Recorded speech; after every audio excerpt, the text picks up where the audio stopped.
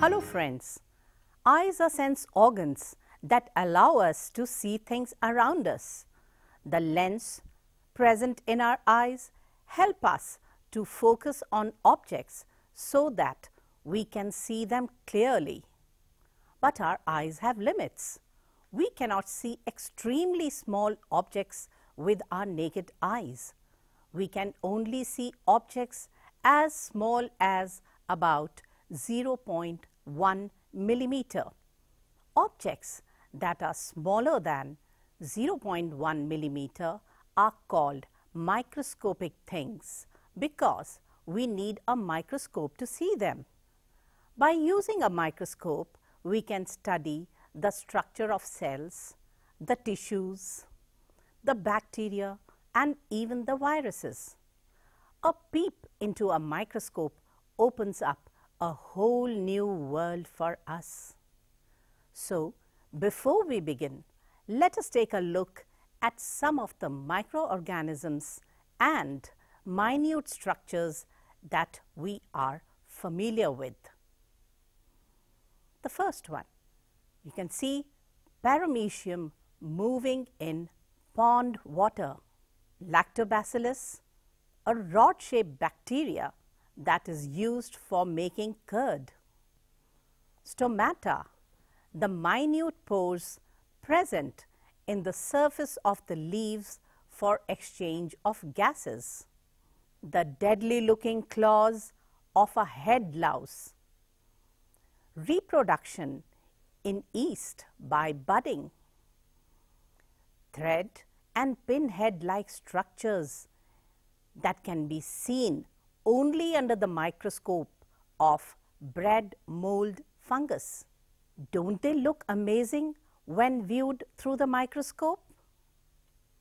So friends, in this video, we are going to learn about different types of microscopes, various parts of a microscope, function of each part of a microscope, how to use a microscope correctly, and how to take care of a microscope.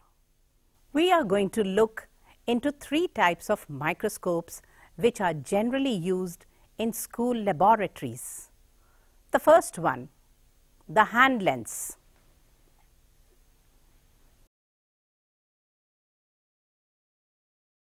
The second type is the simple microscope or the dissection microscope, and the third type is the compound microscope.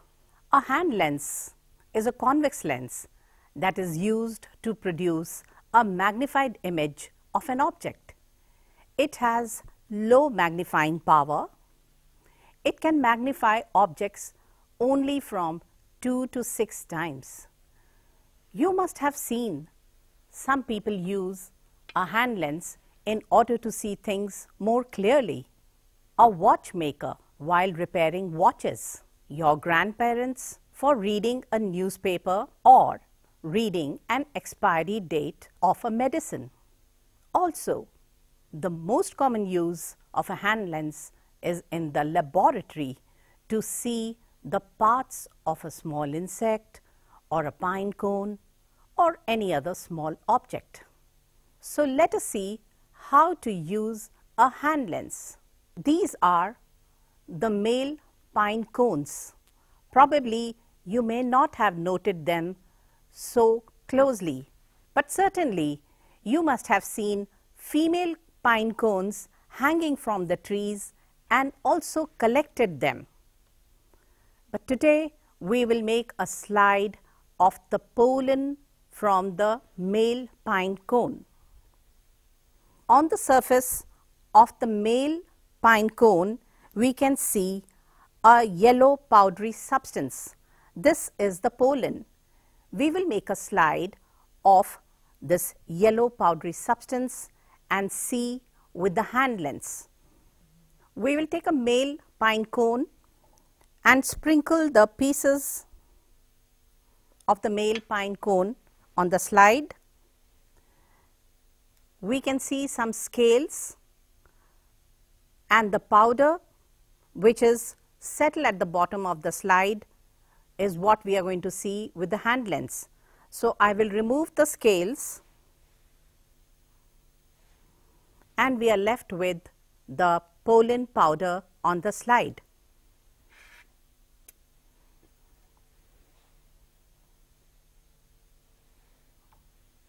Here we can see the yellow powdery substance looking like small particles under the hand lens. Let's move on to another type of microscope called the dissecting microscope or the dissection microscope. They can also be called dissecting microscope or dissection microscope. A dissecting microscope is used to observe whole mounds of small organisms, parts of plants or animals, and also for dissecting small organisms, hence the name.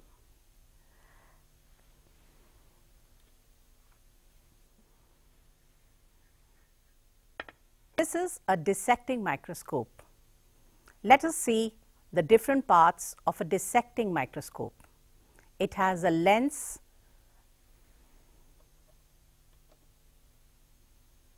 to magnify the image of an object up to 5 to 10 to 20 times. This lens has 10x magnification power.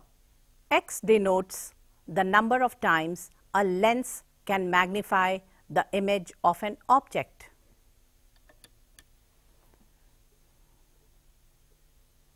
Next, we can see a folding arm. It has a folding arm to position the lens right above the object. Then there are the adjustment knobs to move the lens up and down for focusing. There is a stage made up of glass, 2 clips on the stage, a reflecting mirror, and the base. Let us see now how to use a dissecting microscope. We will see the slide of the yellow powder dust taken from the male cone of pine. First and foremost, clean the stage. Next, clean the lens and place it back. Place the slide on the stage and clip it up.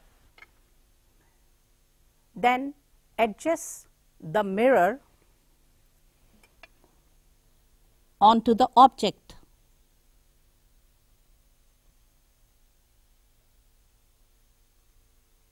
We can further adjust the lens over the object with the folding arm. Now we will rotate the adjustment knob to bring the object to clear focus. Through the dissection microscope, we can see the pollen grains are appearing much bigger and they have a certain shape which is much different from the small specks of dust that we saw with the help of hand lens. Because these microscopes are expensive, we should also be taking care of them. Let us see what care is required for the dissection microscope. After you finish with your experiment or observation, remove the slide. Once again, wipe clean the stage and lens. Just take care that there is no remnant of any glycerine, stain or water on the lens.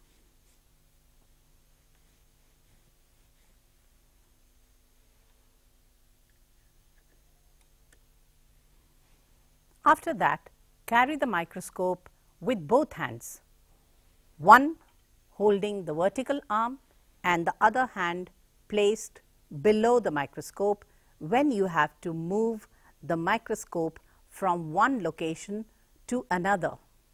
And lastly, store the microscope in its polythene cover or in its box.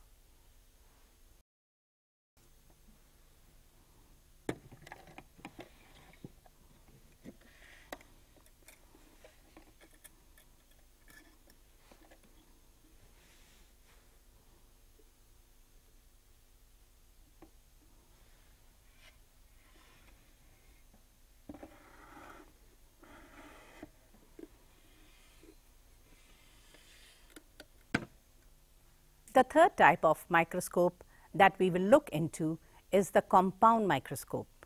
A compound microscope has a combination of simple lenses which offer a much higher magnification of the object.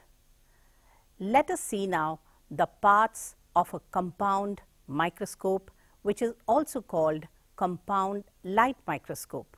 We will begin looking at the parts of a compound microscope from top till bottom.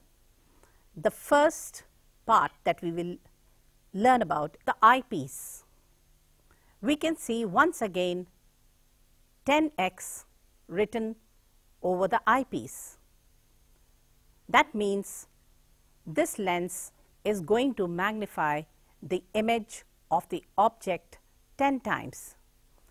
It is the first place in the microscope where image magnification of an object takes place.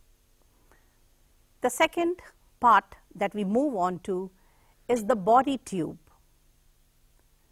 When we use a microscope, we look down through the body tube all the way down till the slide. The third part is the revolving nose piece.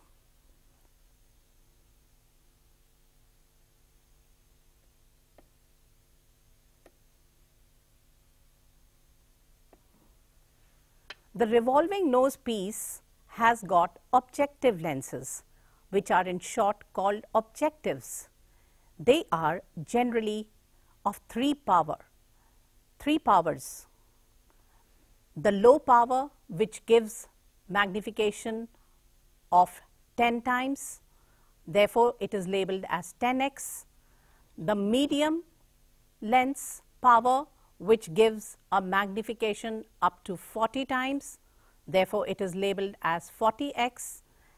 And the high power objective lens, which gives a magnification up to 100 times.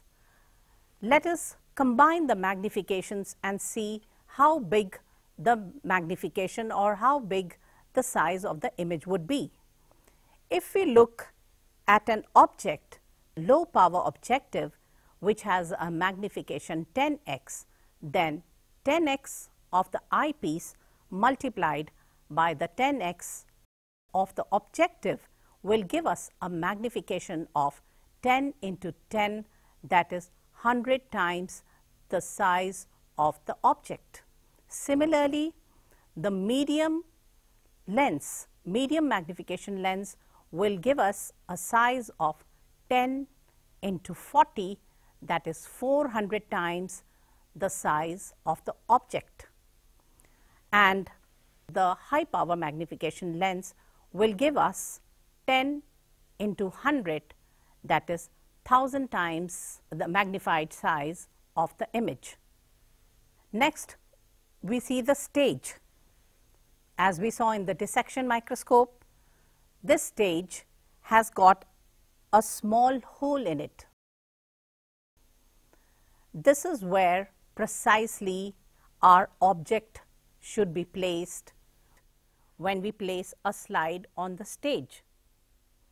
So, I take the same slide of the pollen grains, and this is where I will position the object right over the hole on the stage.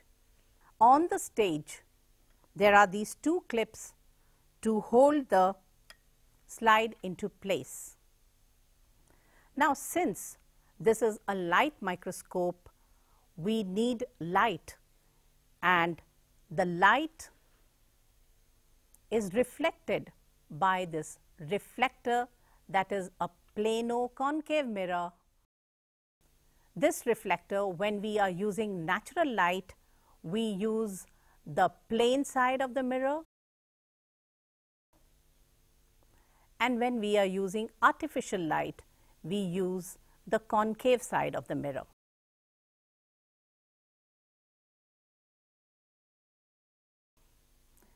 After we have reflected the light, then we will adjust the light with the help of a dial over here, which is known as the diaphragm. This diaphragm has got holes of different sizes, and depending on how much light we want, we can shift the dial to the required hole. Then there is this base of the microscope, which is horseshoe shaped here and which keeps the microscope stable. Also, the arm of the microscope, let us see how to use a compound light microscope correctly. We will see the same slide of the yellow powder of dust that we had taken from the male cone of pine.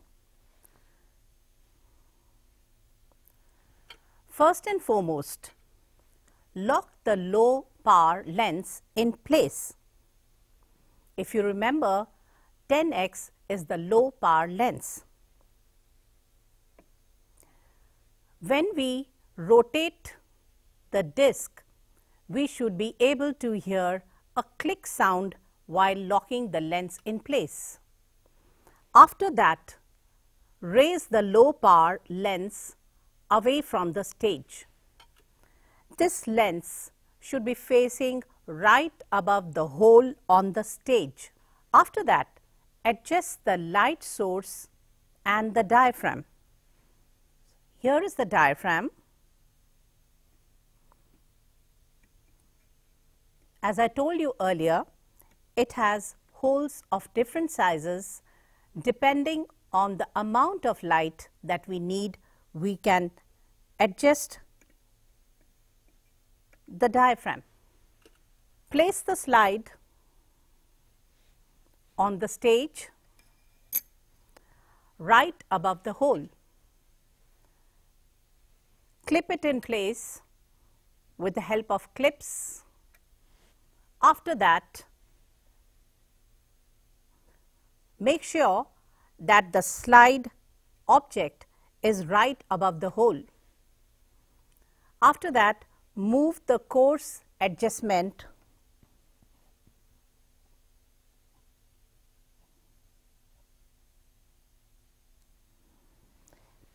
in such a way that you can see the object clearly.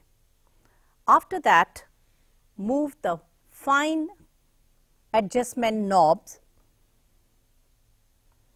to further sharpen the image of the object.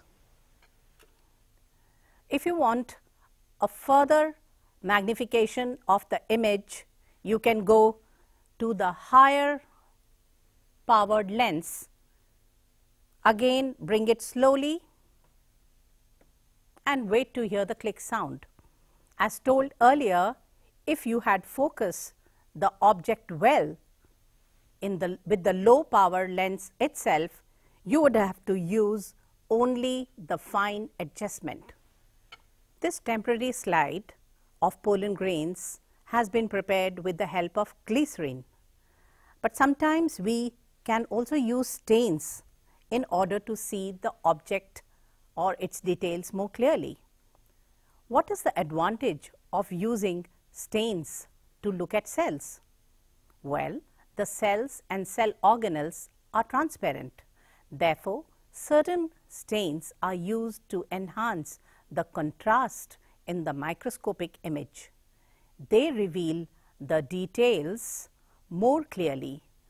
Some examples of stains are methylene blue and safranin. A compound microscope is a very expensive instrument that is used in a lab. So we have to take utmost care of a compound microscope while using it or while storing it. First and foremost, you should place the microscope with its arm facing yourself and 15 centimeters away from the edge of the table to prevent its accidental fall.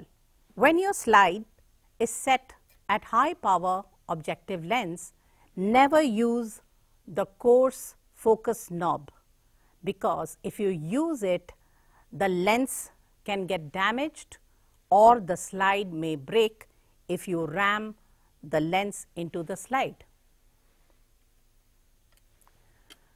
Do not allow direct sun rays to strike the mirror. Use the plane mirror side for natural daylight and concave mirror for artificial light. When you are done, first bring the low power above the object.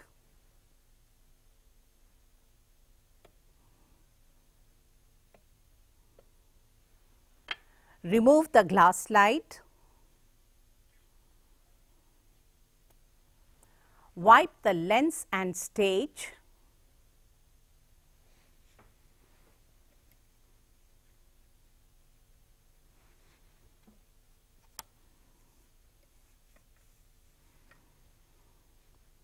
Use only lens cleaning tissue for cleaning, not any rough cloth. After use, lower the body tube so that the microscope fits into its box. Hold the microscope with both hands, one hand holding the arm of the microscope and the other hand firmly placed below the microscope when you are shifting it from one location to another.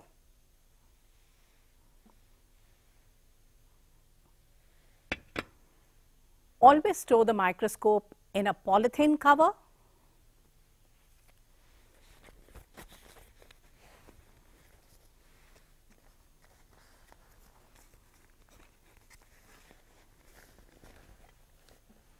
Or in its wooden box.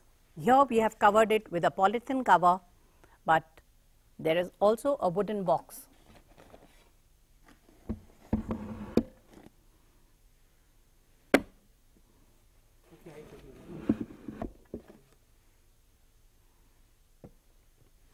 You may be wanting to ask me a question. Your question could be, what if I want to see images at even higher magnification than the high power lens of compound microscope? Well, in order to see even greater details, there is the electron microscope, which can magnify the image of an object up to 15,000 times. So, dear friends, we have seen that there is a vast world of things to see and learn about with the aid of microscopes.